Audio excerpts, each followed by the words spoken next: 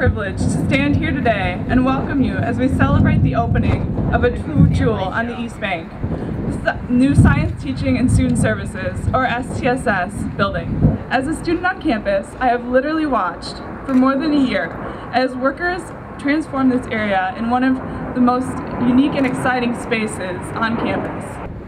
As perhaps the greatest university on the banks of this river, and I don't know why I use perhaps, I know it's the greatest university on this great river. I think we have a unique opportunity to incorporate the Mississippi River into our mission of education, research, and public engagement.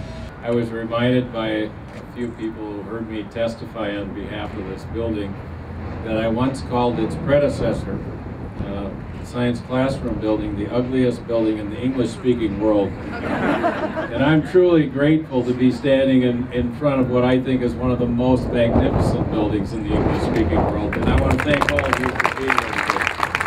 We deserve to have this beautiful building on this very sacred place at the University of Minnesota.